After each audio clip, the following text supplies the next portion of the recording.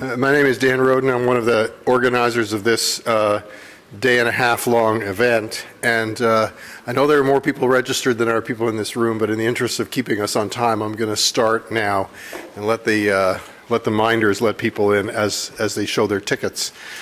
Before I'm going to give a little 10-minute introduction, and I apologize to those of you who were here at the beginning of the session yesterday because it's almost the same as what you heard yesterday, but some of you weren't here, so you just have to hear it again. Two announcements. At the end of this session, we're going to distribute questionnaires. It's one page, and you just have to fill in a number and say yes or no to a couple of questions. It'll be very useful for us if you did that, so we can plan future sessions.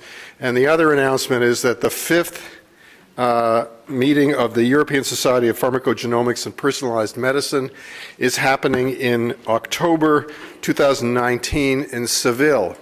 A lovely place to visit as long as you don't go in the middle of the summer. And so those of you who are interested in expanding your European personalized medicine horizons, that seems like an interesting way to do it. So I wanted to talk a little bit about why we're having this meeting and the intersection between the pharmacogenomics community and the human genetics community. You'd think that they were completely congruent, and they're not. This meeting has been organized by mainly by Pauline Minhennett at ASHG and Lawrence Lin through the PGRN hub. Lawrence wave, so everyone knows who Lawrence is. And then there's a list of other people who have had something to do with the program, but it's mainly been them. Pharmacogenomics, the low-hanging fruit of genomic implementation. And I think this cartoon actually says a lot about low-hanging fruit, because it looks like it's low-hanging, it looks like it should be easy, and it's not. And we heard a lot about that over the last couple of sessions, and we'll continue to hear about that this afternoon. For those of you who are in the human genetics space and not in the pharmacogenetics space, I thought I would talk a little bit about the history of pharmacogenetics. We start in the same place as human genetics, or in much the same place. Garrod, the man who invented the term inborn errors of metabolism, speculated that unusual reactions to food and to drugs might be due to the same kind of inborn errors of metabolism as he described in his diseases. And so he's credited with the idea. The first examples were African American soldiers exposed to anti-malarial drugs in the Second World War in the Pacific Theater, many of whom developed hemolytic anemia because of a high prevalence of G6PD deficiency.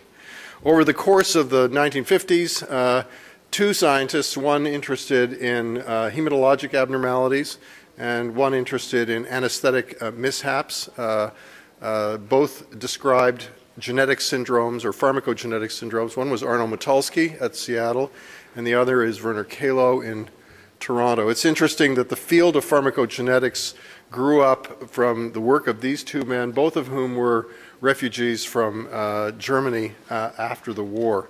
And you can have an argument about which of them invented the term pharmacogenetics, but they both used it pretty early on in their histories. Time passes, it became possible to measure drug levels and understand that aberrant responses to drugs might be due to unusual metabolism. And two scientists at Hopkins, McCusick, well known to the genetics community, and David Price Evans, a very distinguished pharmacogeneticist, worked together. Price Evans was McCusick's fellow at the time to describe acetyltransferase deficiencies. And then two scientists in England and in Germany in the 1970s described CYP2D6 deficiency states, Bob Smith in London and Michel Eichelbaum in Bonn. And the first description of the idea that specific HLA haplotypes might be associated with variable drug responses in the Stevens-Johnson syndrome specifically was in 2002, and that was by Simon Malal, who at the time was in Perth and is now at Vanderbilt. So I'm very happy to put his name and slide up there. The Pharmacogenetics Research Network was the brainchild of two individuals at NIGMS, Rochelle Long and Mike Rogers, who championed the idea both internally at the Institute and then created the network, which was funded initially in 2000. One of the first sites that was funded was the PharmGKB, the Pharmacogenetics Knowledge Base, which exists to this day. Interestingly, its funding is now switched to NHGRI. And PharmGKB has grown over the last 20 years to be an interesting and I wouldn't say all-inclusive, but pretty inclusive repository of information on variability in drug response, pathways that are important, drugs that are important, genes that are important for that. One of the things that we realized as we were putting together the Pharmacogenetics Research Network, each site had its own individual scientific focus. So we were the arrhythmia site, there were cancer sites, there were cholesterol sites, there were other sites. And we realized that we were sort of a fragmented community, and we decided to come together over something. And one of the first things we did was coordinate the International Warfare and Pharmacogenomics Consortium, which accumulated around 5,000 patients with INR values and genetic data, produced an algorithm for warfarin dosing that was published in the New England Journal, along with an editorial from the FDA. So the FDA started to get interested in this around this time from Larry Lesko and Janet Woodcock. And one of the other ways in which we tried to create international outreach was the creation of the Pharmacogenomics Research Network and the Center for Genomic Medicine Alliance. The Center for Genomic Medicine was in Yokohama, a Riken center, and that center has funded about 50 projects doing GWAS and other kind of high-level interrogations, most recently sequencing, to identify variants and loci responsible for variable drug actions. After one of our retreats that occurred every 5 years or so, a delegation of 6 of us made what I think is an important and historic visit to Marshfield, Wisconsin. We visited the Marshfield Personalized Medicine Program, which was at the time one of the few that was EHR based, and visited Mike Caldwell, who was the guy in charge. Mike had a couple of distinguishing features. He was a surgeon.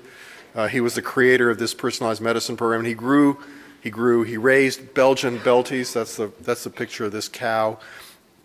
And we had an interesting time discussing the idea that EHRs could be used for pharmacogenomic research. Out of that has grown a number of initiatives, including the Pharmacogenetics Research Network's Translational Pharmacogenetics Program, CPIC, which we've heard a lot about over the last day or two, that produces guidelines around what to do if you have a genetic variant in terms of changing drugs, changing dosages.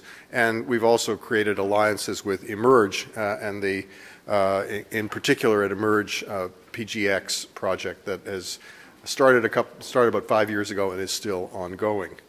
I show this picture, which is all of us who went to the first meeting in Japan to pitch our ideas to the Center for Genomic Medicine. And I show it in particular to highlight the fact that for a long time, since the beginning, we've had representation from ASHG. This is your former president from 2 years ago, Nancy Cox, who was part of that community, part of that visit, and continues to be part of that community. PGRN activities are organized largely around the PGRN Hub, whose homepage is shown here and can be reached at pgrn.org. Everything you want to know about joining PGRN, participating in pharmacogenetics activities, what kind of activities are going on are coordinated here. You can tell exactly when I made this slide because of the dates on it. So I've thought about the Pharmacogenetics Research Network and the American Society for Human Genetics as two very important parts of the science of variable drug responses, but in many ways they are representative of this interesting novel from Hugh McClellan. I'm a Canadian, and Hugh McClellan is a famous Canadian author. The Two Solitudes is a novel about how English and French Canadians never talk to each other. And so my vision is that at some point we'll dissolve that barrier and we'll work together better and more. We started this alliance with a pharmacogenetics symposium 2 years ago at ASHG. They had 325 attendees there. We had a poster session last year, and this year we had another poster session and this symposium. There were twice as many posters, and twice as many at registrants. And the registrants are going to come in, and we filled this room up earlier today, and we'll continue to fill it up. So there is obviously a lot of interest in this alliance, and we hope to see it grow further. And I'll just close by telling you that we had 3 poster trainees who won posters. I'll let you read their titles, but they're Alexei Sazanovs from the Wellcome Sanger Institute, Emily Finch from St. Jude's, and Catherine Convins from Vanderbilt. And I think we should just give all 3 of those and all the poster presenters a round of applause. So that's the end of my introductory remarks, and I'll leave it to Jeff and Munir to manage the rest of this session.